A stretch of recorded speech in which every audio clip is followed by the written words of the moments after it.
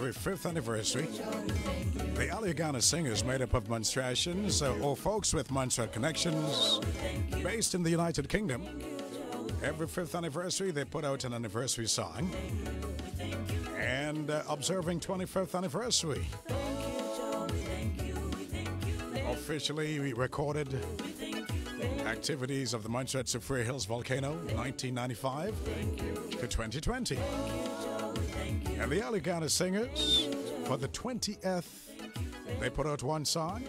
And for the 25th, the latest, which is called Thank You. So you tell them you heard their music and voices right here on ZJB Radio. Stay with us, because coming up in a little bit, the MVO Talks, Montserrat Volcano Observatory, they're going to be on. All right, so we invite you to stay tuned to us right here on ZJB Radio.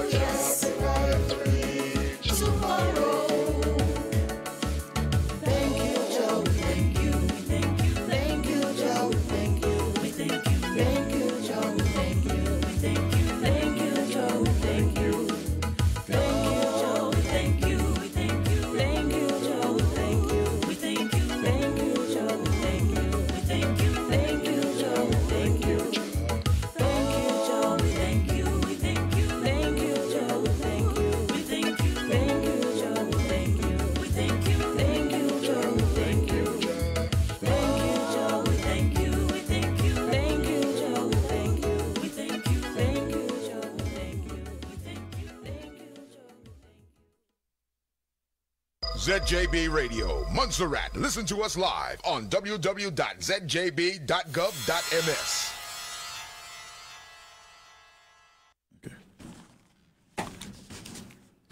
Good morning, Montserrat, and to all of our visitors around the world. Welcome to MVO Talks. My name is Vita Wade, and I'm the acting Education Outreach Coordinator at the Montserrat Volcano Observatory. So today at MVO Talks, as I said last time we were here, is that we're changing it up, and we have a panel discussion today with some very interesting guests from locally on our team, from as well as across the world. And the topic for today's session is monitoring the Soufrière Hills Volcano, an overview of the ongoing monitoring, the evolution, the methods, and the challenges faced. So in terms of housekeeping, as we usually go through, if you are experiencing any issues with regards to your connection on Facebook or YouTube, because as you know, we are live streaming on the GRU Montserrat YouTube page. If you're experiencing any difficulties, just log off quickly and come back on. Radio listeners, you are welcome to participate by calling in to Radio ZJB on 491-7227, or you can WhatsApp us on 495-2029, and we're looking forward to your participation. So, our guests today include Mr. Roderick Stewart, who is volcano seismologist at the MVO and former MVO director. Roderick will actually start our discussion today with a 15-minute presentation. We also have in the house Mr. Carlisle Pyiko Williams, and we are very pleased to have Pyiko with us. He is the instrumentational engineer at the MVO. We also have on the line, direct from the United States Geological Survey, renowned volcanologist, Dr. Andy Lockhart. So it's promising to be an engaging session, and we're asking everybody who's listening at home and abroad to please join in. Let's talk, let's discuss the journey of Soufrière Hills of the past 25 years. So without further ado, I'd like to pass the session over to Mr. Roderick Stewart. It's our pleasure to have you introduce the opening presentation. Okay, thank you, Vita. So I'm just going to quickly give an overview of monitoring of the volcano, and I have this short presentation here. So we start off, what is monitoring?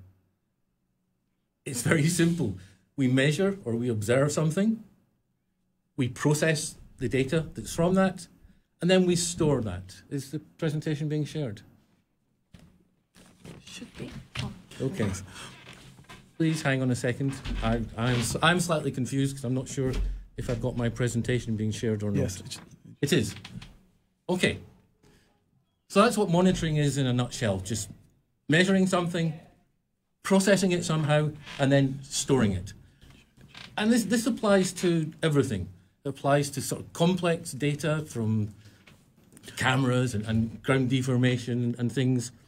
But it also applies to photographs and things that we see. It's very important to measure, to process, and to store, and to keep the dates with it, to keep the time with it. I had a question only 2 days ago from someone saying what happened in July 1995, and they were wanting the exact time of something. And if we hadn't done proper monitoring and stored the times, we'd be a little bit stuck. Now, MVO uses a lot of monitoring methods, and I've got a list of them on screen. I really don't think I should bother reading them all out. But we use a lot of different things for monitoring the volcano. But we really have 5 core monitoring methods, the ones that we sort of base our analysis on, our assessments on. And these are seismic monitoring, which is looking for small earthquakes under the volcano. Ground deformation, looking for movement of the ground using either GPS or electronic distance measurement. The gas emissions from the volcano, looking mainly at the sulfur dioxide, but we look at other gases as well. Then we have visual observations, including from thermal cameras, and then the sampling and analysis of deposits. So those 5 are sort of core monitoring methods. But the big challenge with this eruption is it's been going for 25 years, and technology has changed, and the science has changed in that time. And one of the big challenges is sort of keeping a constant level of monitoring and being able to compare data from today with the data from 25 years ago. This is a map showing the monitoring stations that we have on Montserrat. I haven't counted them recently, but I think there's more than 50 in total. Michael's nodding to me. The stations are all fairly similar. They consist of equipment in boxes. Often people staring at it, wondering why it's not working. So this is a seismic station with a seismometer to measure ground vibration, a GPS receiver site, lots of boxes, lots of things, a spectrometer for measuring gas. What these stations have all got in common is that they're usually in a remote location. Less than 50% of our stations can be reached by road. And for the core monitoring technologies.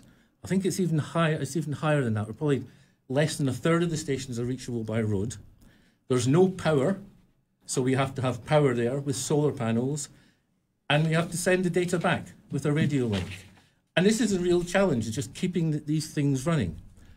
Everyone's aware that MVO has frequent use of a helicopter, although that's changed a little bit recently. People think that we use the helicopter to make observations. The largest use of the helicopter is actually taking labourers out into the field and cutting down the vegetation around these stations, because things grow, they grow over the solar panels, and if we don't regularly maintain the stations, we will actually lose them. And unfortunately, because of some recent not having the helicopter regularly, it's got quite difficult to get into these stations. So the challenge is to really keep these stations running and doing sort of routine maintenance on them. Again, here's just a camera site showing solar panel and the antenna. So the challenges: station access and power, which I just talked about.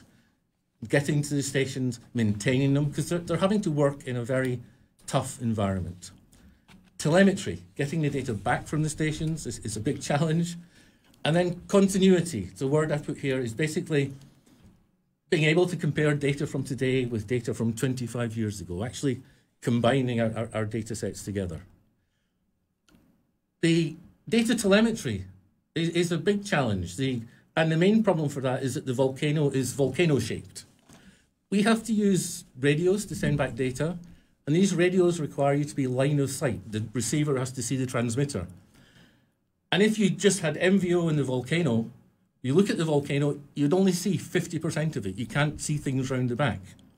So we have to have long radio paths, and this is just a map showing our seismic stations and the radio paths that they use. And stations on the east of the island are fired all the way up to Silver Hills, to a repeater. Silver Hills can't see MVO, so they then go down to Alveston, and then from Alveston up to MVO. So they go through 2 repeaters. Stations on the south of the island go to Garibaldi Hill, and then to MVO. So maintaining a sort of complex radio network is very, very important. And this, in some ways, is getting more difficult. Back in the early days of the eruption, we didn't have the mobile phone network that we have now. We didn't have the demand on bandwidth, so you could just come in with your radios, set them up and work. But now we're having problems competing with the bandwidths. I mean, some of our stations use the same frequencies that Wi-Fi does, and we have to be much more aware of the telemetry aspects of it. Data continuity is another big thing. This is our favorite graph. It's a graph that shows 25 years of data for the entire eruption from 1995 up until now. And it shows plots for 3 different types of data: the number of earthquakes per day, the ground movement with our GPS network, and the SO2 emissions. But the networks change through time. If you look at the center plot, which is the ground deformation, we have a red line and we have a blue line. That's because the red line stopped working in 2018 because we had to take that station out. We have no station in there that has worked throughout the entire eruption. So it's very, very important to try and make sure that data, it can be compared backwards. And this often means when you put in a new bit of equipment, you need it to overlap with the old bit of equipment so you can compare them. It's very, very difficult to rip something out and then put something else in. But sometimes you're forced to do that sort of thing. So data continuity is incredibly important. There's also some very unusual biases. And this is one of my favorite ones. This is in seismology. This is a plot showing the number of earthquakes per earthquakes per day back in 2009, 2010. The top 2 plots show what look like maybe cycles of earthquakes. But the third plot down shows the number of stations that are actually operating, which is normally up around 8. But there was a period around here when we lost a lot of stations, and this was actually due to ash on the solar panels losing power. And so the number of stations dropped for a significant period of time, and this coincides with a drop in the actual number of earthquakes that we've detected. And I'm fairly certain now that this drop here isn't real, because it's due to the lack of stations, whereas the earlier drop is real. So we really have to understand a lot of the nuances of our monitoring to use the data. Every week we come on the radio and we say there's been 7 earthquakes. But that number depends on how many seismometers you've got, the noise threshold and other things. In truth, there's actually more than 7, but there's 7 that meet our criteria for reporting. And trying to keep that constant is very, very difficult. And it's even more difficult if you go back into history, back to the seismic activity in the 70s and the 30s when we didn't have instruments. Then when they talk about earthquakes, they were earthquakes that were felt. If we only had felt earthquakes during this eruption, we would have a much, much smaller data set. So we lose stations, and we lose stations, as we said, to ash on them. We also lose stations. There's a bushfire in, where was it? It was Amersham, that region. Broderick's Amersham last week, and this is one of our stations. We lost quite a few. Some of it just evaporated, just melted by the heat. Here's another amazing example of damage. This is one of our seismic stations. 5 solar panels, a pit with a seismometer, and then there's a big trench just off them. That's a volcanic bomb that was thrown out from the volcano and narrowly missed smashing up our station. So maintaining them is a challenge just in terms of the environment and the sort of wear and tear on our stations. And then the final thing to say is computing. We'd be nothing if we didn't keep and check this data that we've got coming in. So MVO has a large investment in computing, data storage, backups, things like this. And this is another thing that's changed with time. Some of our data from 1990s is stored on zip drives. I don't know if anyone remembers zip drives. And I think we had to go into eBay to get a drive reader to read the data from them, sort of thing. So we keep very much up with the computing side of things. This is just a photograph of 3 of our work experience students who, I'm not sure what they were doing that day. These are like old computers that were getting thrown out. But computing is very, very important. So that's it for the overview that I was asked to give. And I think we should open it up to further discussion. Thank you. Thank you so much, Mr. Stewart. That was very informative. I love the photographs that you're using as well in your discussion. Takes us to place and time. So we are open for the talk session. Let's talk about the monitoring of the MVO's, from the scientific perspective, the technical perspective, but also looking at the evolution of the equipment, of the monitoring, as well as those methods used. I wanted to share with you that we are live on Radio ZJB, so you can call in, and we'll be able to take your call live on 491-7227. Don't be shy. Please do, get your questions out there as well. And we look forward to even hearing from some of the young people in our community. If you have any questions on Facebook Live, we'll try to put them in. So to start the session off, I wanted to find out from you all, and bringing Dr. Andy Lockhart into the conversation straight away. What was your first experience, Dr. Lockhart, with the Soufrière Hills Volcano? Well, can you hear me? I can hear you great. Excellent. So my first experience was in '95, just after the first ash emission, the first explosion in July of '95. I arrived on Montserrat with the rest of my crew from the U.S. Geological Survey, from the Volcano Disaster Assistance Program, and we'd been invited by the Montserratian government to come and help the SRU, who was there at the time, William Ambe and Lloyd Lynch among them. They had a seismic network going. They had a data acquisition and analysis system going. They had occupied a space in one of the government offices in downtown Plymouth, and we'd invited to come and help out with some tools and techniques that we had that would help augment their their monitoring system. And there were basically two things that we brought. One was another data acquisition and analysis system that we ran in parallel to theirs to gather seismic data. The Soufrière system that they had established already was optimized for tectonic earthquake location.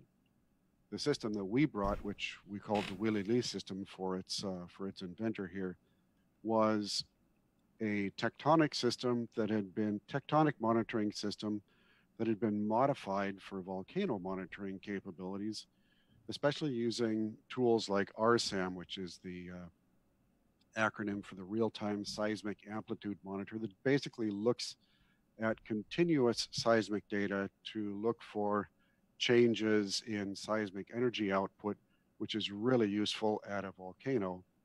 We also brought some telemetered tilt meters, which we scattered around the volcano.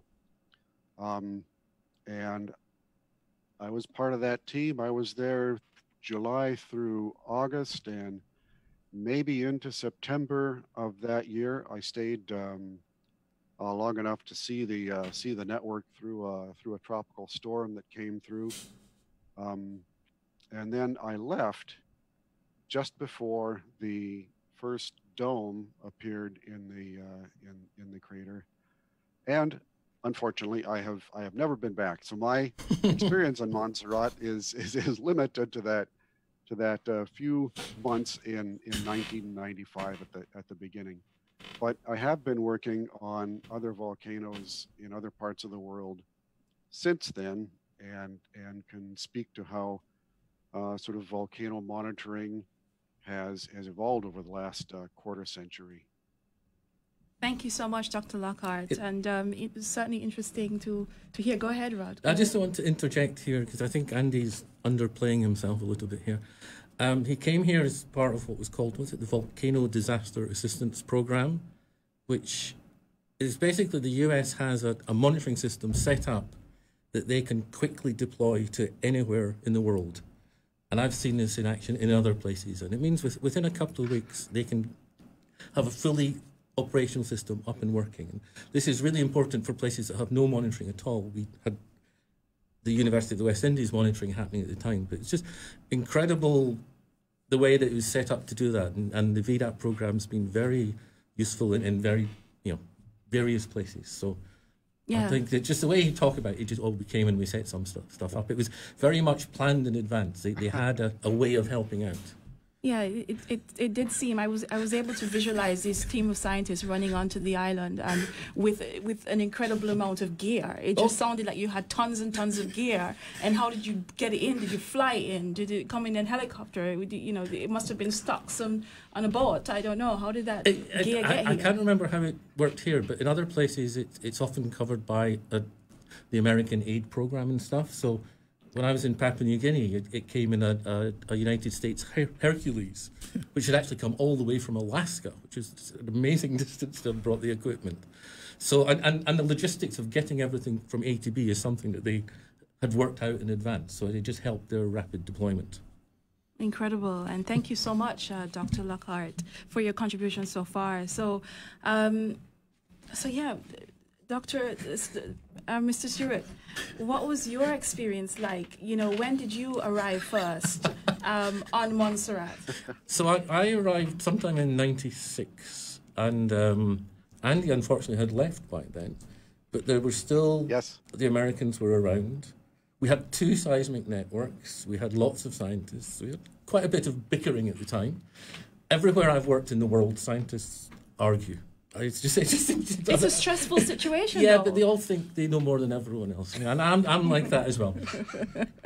So, and there's a lot of things being done on the fly. This is what I found really impressive: is people trying to sort of come up with monitoring techniques, things that could help you. And an example is that there were some cracks on Chance's Peak, I remember, and therefore people would go up there regularly in a helicopter and measure those cracks once a day or once every 2 days. Go up and they'd measure this, and you have to work out a way of this being repeatable. So they'd put in some very solid pins, and then they'd measure the same distance. But then, of course, they get destroyed and they'd have to do other things. But there was an awful lot of ad hoc. How can we do this? How can we do this? How can we use photographs? Because we had a lot of very bright people here, arguing a little bit, but working together most of the time, trying to put their minds to the problems of what's going on. And the seismic and the tilt and the other sort of things are standard, but there's a lot of other stuff that people want to work on. And it's quite amazing, a lot of the ad hoc things that were going on. Yeah, it's incredible to imagine what's happening behind the scenes. And the other thing, of course, is the danger aspect. People, scientists, are very keen to climb up volcanoes and stick their toe in to see how hot it is, sort of thing. But you have to when you've got so many people working, you actually have to make sure things are done safely. In fact, that was my first job. When I came, I was sort of liaison between different scientific groups to try and make sure things went safely. I'm not sure if they did. Yeah, and I think it's important so people recognize too that at that time there was no Montserrat Volcano Observatory. It was actually operating through the seismic research unit in Trinidad. Well, no, the name MVO came up quite quickly. It was within a couple of months. So there was always something called the Montserrat Volcano Observatory. It's just, it was run in different ways. So initially it was the SRC in Trinidad, or the SRU. Then when USGS were here and British scientists and other people, they had like a rotating director system. Then we moved to the BGS, the British Geological Survey, running it. And then, how many years ago is it now? It went back to the University of the West Indies, the Seismic Research Unit. So, but it's a large problem managing these scientists, managing things. And another thing is just the scientific discussions. Every night we would have scientific discussions, and they were quite testy at times because of people. To say the least. To say the least. To say the least. To say the least. So over to you, Mr. Williams, and I've been asked to refer to you as Pyiko, which is what we all lovingly refer to you as on team at on Montserrat in general and also at the MVO. So tell me about your first experiences of the volcano. When did you arrive on the scene? Okay. What was it like in the field? All right. So initially I worked at the volcano monitoring unit in St. Vincent, and as Montserrat it's all a part of what was SRC, SRU back then. And initially I was sent to Montserrat by the government of St. Vincent and the Grenadines as part of the SRC team. Back then the regional governments were trying to assist Montserrat in whichever way they can. And that assistance came. In 1998, I arrived on island. I was initially scheduled to come in 96. There were three of us at the unit in St. Vincent, and I had to give way to one of my co-worker. And then so we kept in touch trying to do different things. Richie Robinson, who was head of the unit in Trinidad at the time and was here very frequently. He was also my boss in St. Vincent, but was on loan to the SRC. I think he probably still is on loan. So there was that connection going. So we were all sort of a big team and all hoping to get out here. And whatever it is you're doing, you would always want to get to the action spot. And since we're all in volcano monitoring, Montserrat was sort of the apex of everything at the time. And, we were all itching to get a chance to come to Montserrat. My chance came in 98. And so I came in 1998 initially for 1 month. I stayed for 2 months and 2 weeks, stayed an additional 6 weeks working. And then came back again in May of that year and haven't left since. I was on a short BGS contract and then haven't left. But each time I came, basically, I stayed extra and, put in the work because there was a lot of work to be done, especially on the hands-on work. So there was a lot of scientific staff around doing work.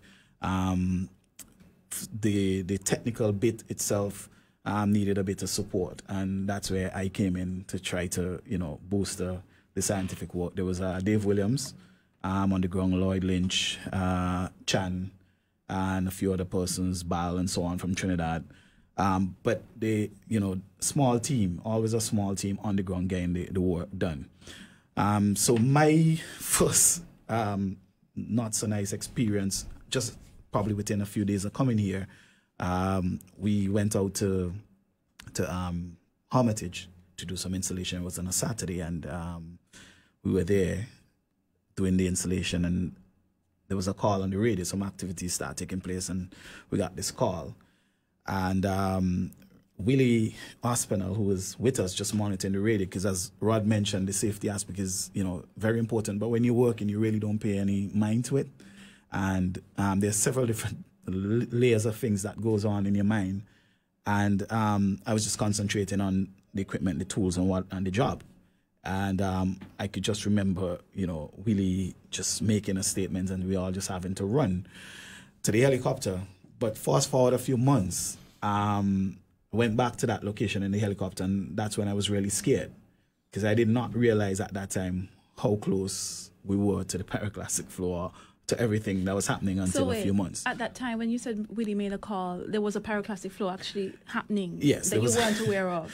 Well, we could see that there was activity, and there was a contact, but Willie was our safety person on the ground, and there was somebody at the observatory. So there was that element of danger, and risk, but safety was in place in terms of Willie was monitoring. But I wasn't paying any mind to that. I mean, I was excited.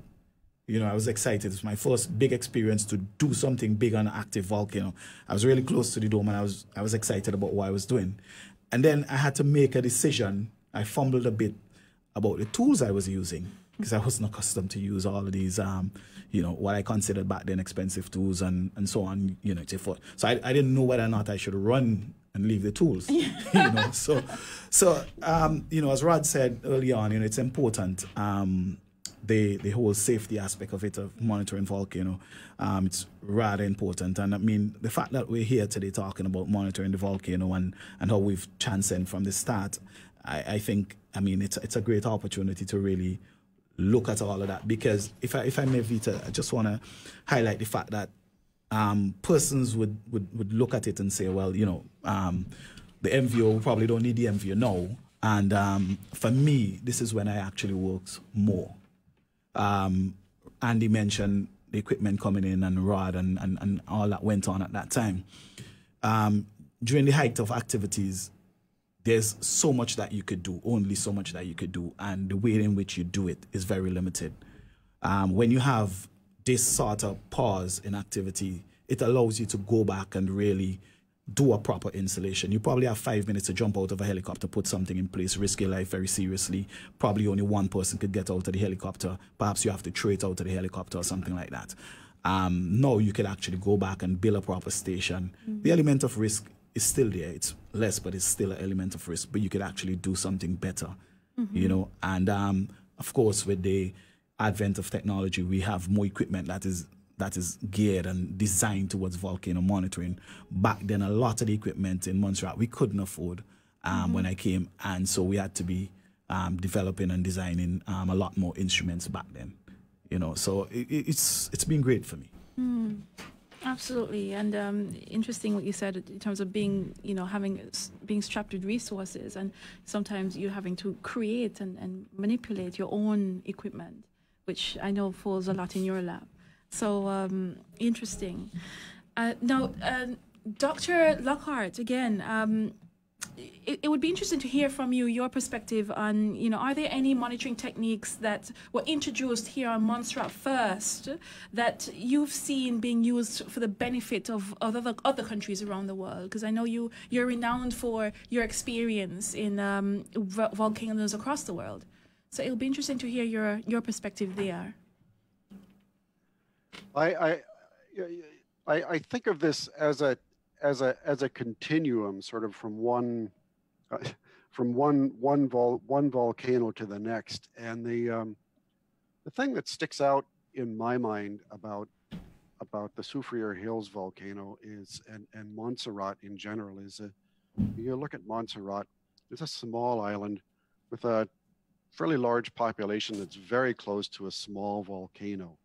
And it's a small dome-forming volcano, which is a specific type of volcanoes that in the spectrum of general volcanoes, and it's kind of the first time that we had in the USGS worked on worked on a system like that, where you had a small dome-forming volcano with sticky magma, and a population basically trapped around its sides.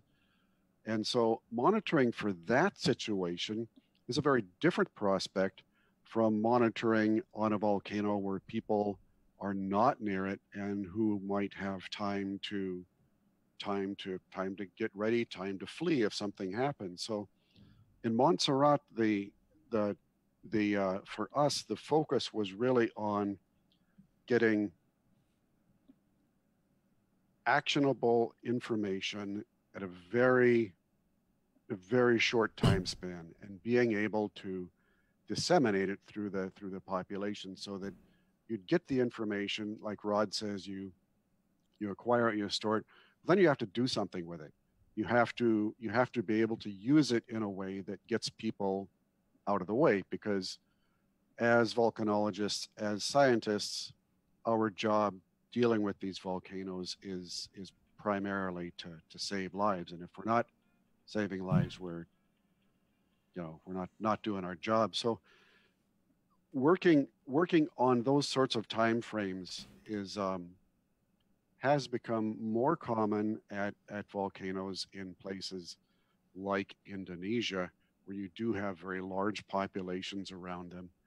And so some of these lessons that we started to learn at Montserrat have been carried forward. And so that's sort of general sort of thing. As far as specific tools, the tilt meters that we put on Montserrat didn't really do much for us, except in one case where one of the tilt meters had a precursory signal to an explosive event, a cracking of the old dome.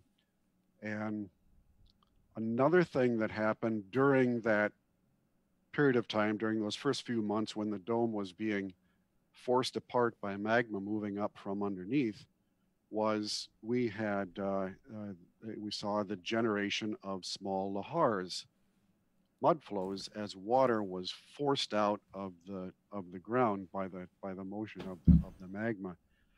And it was the event that happened at Soufrière Hills Volcano was very small. It was not very dangerous.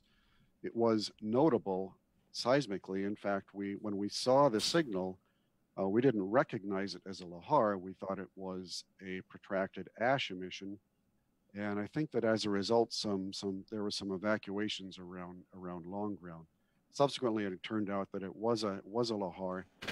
This sort of phenomena we have seen at other volcanoes, and we're just still trying to wrap our heads around the dynamic of a new intrusion into an old dome complex. And that is still very much, I think, an area of active study, because they happen so infrequently, and they have been captured by monitoring data so infrequently and in such a ragged manner that we just don't really have a grip on it. But that's a Montserratian story has been carried forward and is still continuing.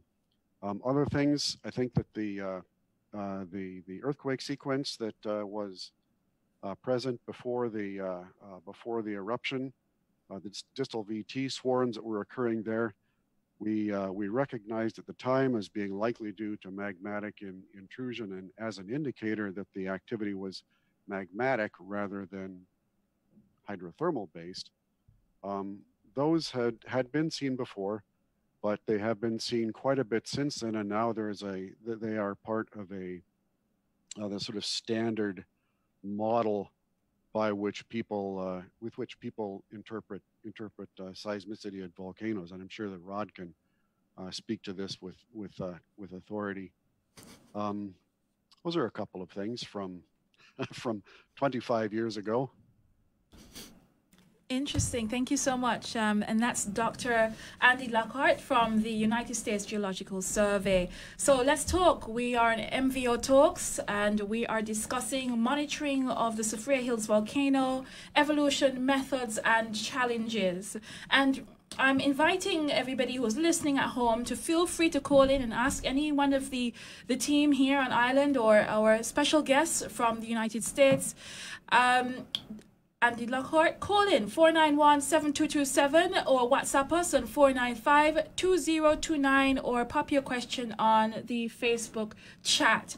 And just to let you know, we have Tarek Brown on Facebook, and he asks, how much of the data is publicly available? Data Viz Pro here would love to have a set to play with. So who wants to take that? I guess as former director, I'm probably best to do that. The data we will happily share with people for research, and especially with other volcano observatories. So if people want to use the data for something, then they just have to ask us. Okay, we don't have it freely available openly, but if a party is interested in looking at the data and has a good thing to use it for, then they just need to get in touch with us, and we'll put together an agreement that will allow them to do that. But it's very important having access to data, and in some areas it's shared more than in other areas. But yeah, we like to share it, but it's not normally freely available.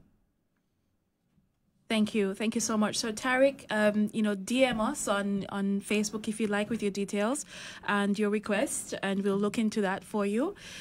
Also, let me share our email address if anybody wants to contact us for data requests or anything such as that. Perhaps you'd like some information from MVO Outreach. Email us at mvomontserrat@gmail.com. And another question that came in from Danny Joseph on Monday was, how has MVO and our island of Montserrat benefited from the improvements in technologies? You've alluded to that, to some extent, but can we go a little bit further into that to answer, Mr. Joseph? It's a very interesting question, and Andy talked about this a little bit. When I started out in volcanoes a long time ago, and I think I got this phrase from the USGS. I was told that in volcano monitoring, we use trailing edge technology. We don't use leading. Do you remember that, Andy? I don't know who. Oh yeah. I think that came from you. We can. We don't use the latest thing, because the latest thing is still being tested and it breaks down. And we have that. People bring things, they try it, breaks down, they go away, they try and fix it. And we need continuous data. So the important thing is that we use technology that's tried and tested. We can advance that technology, and I think we can advance especially the processing of it, but we really are just sort of keeping up with everyone else. We're not that concerned in sort of the latest and the greatest. Yeah, okay, so Pyiko, it'd be interesting to hear your perspective on this. Ask the man who has to maintain it. Yeah, I think both Andy and Rod spot on. Definitely trailing technology, but it feels very very cutting edge to us, and we do get some cutting edge, and we do have a lot of input from persons who are very modern with their fingers. So the programmers have been at it. Yeah. There's a lot of tools to try to make what feel trailing edge cutting edge. But it's very important. I think I alluded early on to the safety aspect of it, and that's what I think the statement that Rod made is speaking to, the safety aspect of it, because we have. I like to remind person that MVO is really a monitoring observatory, and that's our first and primary objective. You have a lot of universities, a lot of people we interact with, and they're research-based, and they would like to write a paper and do whatever. So coming back to this trailing edge technology, it helps us to remain that way and stay focused that way, because we have something that is tested, it's working, we can make it better for us, our purpose, and researchers could actually take the data and do work with it, make it better. But our primary focus is to really save life. You know, that's our first thing, to get that information out. And if we have things that we continually just trying to upgrade Windows 20, Windows 25, Windows 106, then somewhere along the line something break, we can't fix it. An important thing to note is that, as Andy said, the maintenance of it, it's hard because you're stuck in the middle. So some industries do not maintain what you have, so you're forced to learn to maintain it because it's so far behind. But keeping it working is very important, and that is what works. Yes. So you have to stick with that. So it's kind of a striking that balance. Thank you. And before we go on, so stick a pin right there. We had a call and our caller is gone. So I was getting excited there to hear what the general public have to contribute and to ask to you gentlemen. So yeah, let's continue. Let's continue. To add to what Pyiko was saying, the USGS, I remember at one stage. Okay, we have a caller again, so just put a pause right there. And caller, good morning and welcome to MVO Talks. Yeah, good morning to you. Good morning, Mr. Wilson. Can you tell me whether your last SAC advisory report is available? Yes. The last SAC advisory report was publicly available within a month of the SAC. So it's available on the MVO website, www.mvo.ms, or send an email and Vita will forward it to you. But yes, the SAC reports are always published about a month after the meeting. Okay, let me ask a question now. After 25 years of monitoring, what is it at this point that is the most concern to you about the volcano? Let me ask you then, let me put it straight. Is the volcano still active? Is the dome still growing? What about the stability of the dome? In your last scientific report, there was concern about a continuous expansion or swelling. Can you address those concerns for me? Okay, the dome is not growing. The dome seems to be relatively stable. The swelling in the report is basically the swelling of the entire island, which is slowly inflating. I don't like using the word concern, but the thing that sort of surprises me at the moment is that the volcano hasn't gone quiet. It's now, how many years is it since the last? 2010 was the last activity, over 10 years. But it's still belching out gas. It's still got earthquakes. It's still swelling.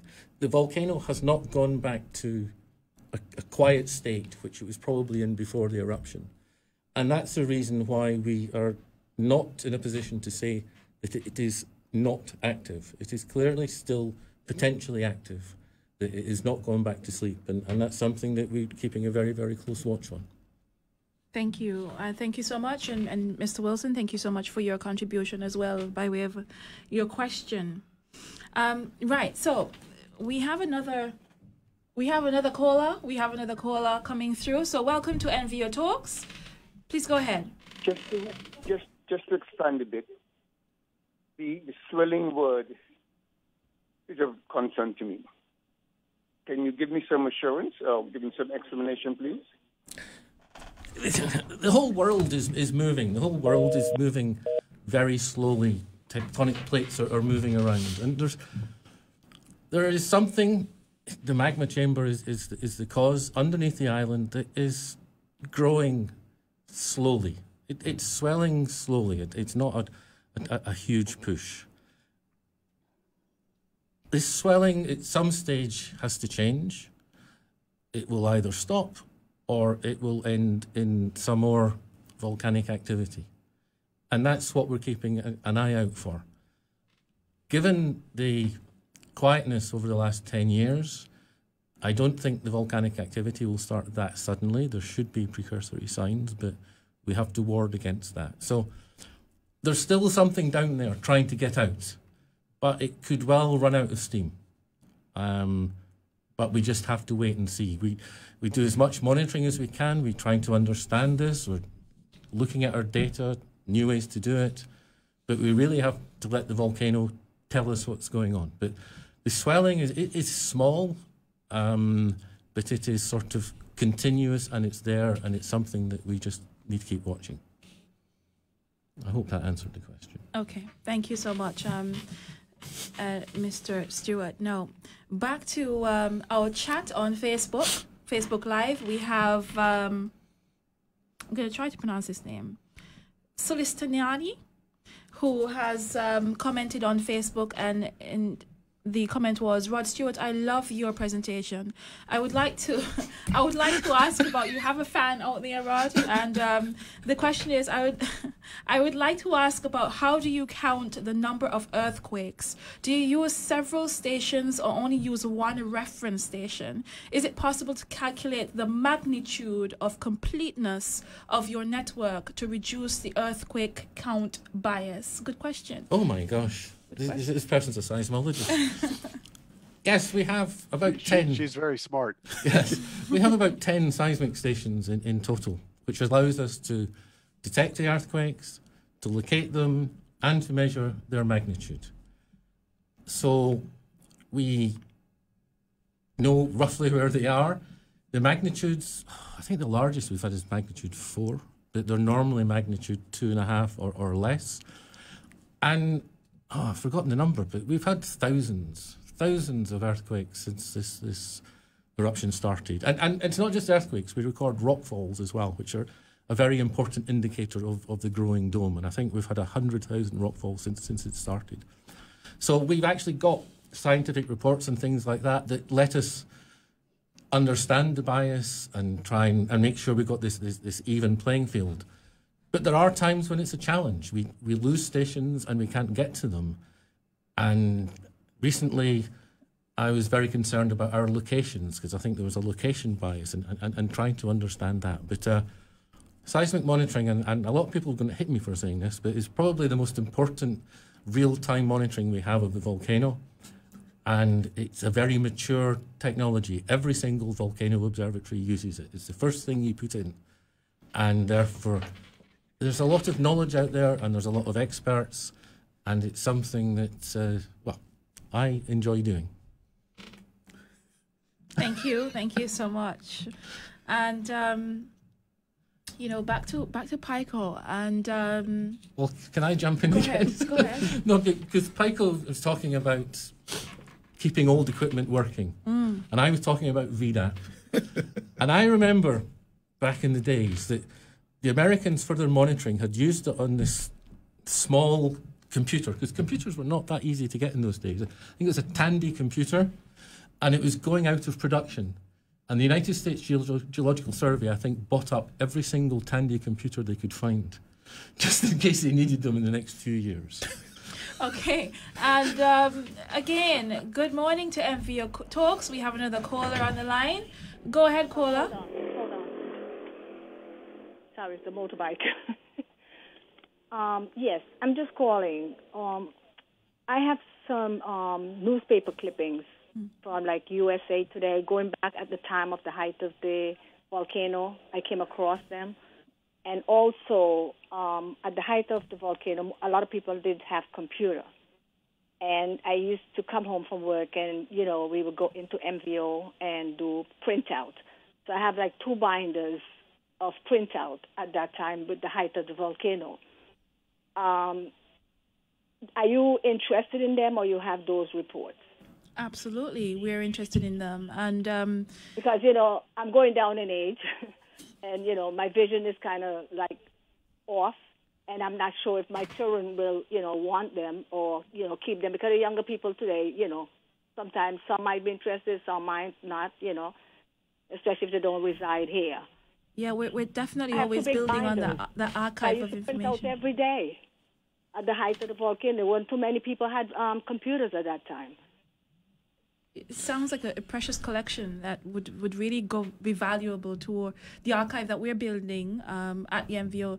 And also, I don't know if you're aware or might have heard our session on, it was Tuesday, and the mountainaglow.com website is live now, and it sort of goes through a timeline of information, and the team that have been working on that have been doing exactly that, trying to source old clippings and so on. So that would be an incredible value to that archive for educational purposes and outreach, and as well as for just the history of our volcano. So thank you so much for that. I don't know if you can scan and send to us by email, or if you want to throw it in a post, but we can talk about that later on. You can, if you have WhatsApp, you WhatsApp us at 4952029, and we'll talk through the details. So thank you so much, Kola, for that. Can I just add to that? Because scientists who have been coming here and working, they don't think about posterity. And so they're not very good at keeping records and things. And there's quite a few things missing in our archive when you go back to the early days, trying to piece things together. And so any resource like that that's out there is very, very useful for us to try and get a complete archive.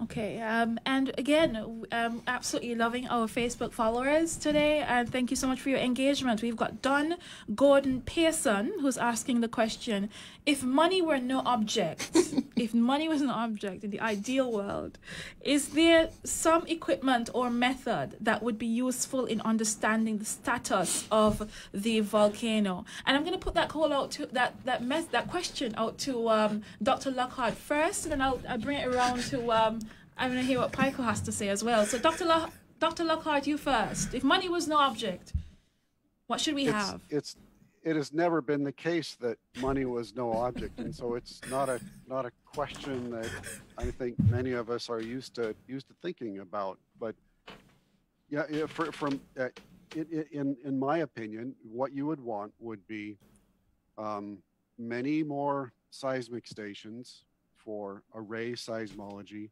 You would want a very large number of deformation monitors scattered over the volcano, both GPS and tilt. You would want a good network of telemetered gas monitoring equipment. And of course, if money were no object, you'd have a geostationary satellite parked above Montserrat, keeping a 24-hour view of the volcano. But yeah, you know, money is the object, and that's really not the world that we live in. Okay, so that's so Don Gordon Pearson, you've heard it directly from one of the men who are responsible for all bringing the gear. He has that knowledge, that background, and he's saying, well, it's not often the case, but we can dream as to how we can always make it better.